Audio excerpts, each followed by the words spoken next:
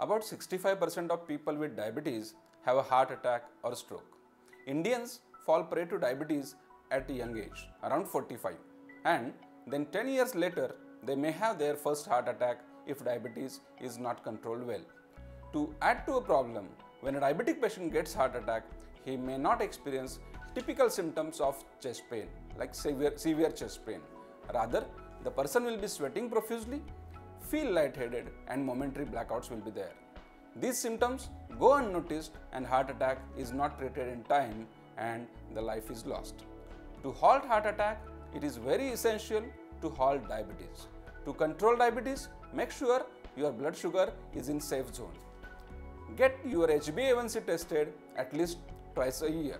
Enjoy whole grain breads and cereals, fruits and vegetables, and cut back on foods which are loaded in oil and cholesterol.